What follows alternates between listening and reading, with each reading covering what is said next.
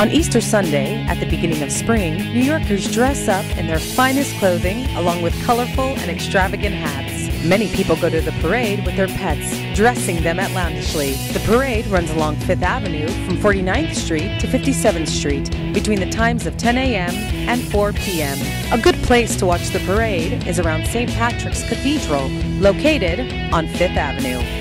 This original procession, without floats or musical bands, is a not-so-common parade to celebrate Easter, New York style. Known well as the Festival of Easter Bonnet, here the hats have an important role.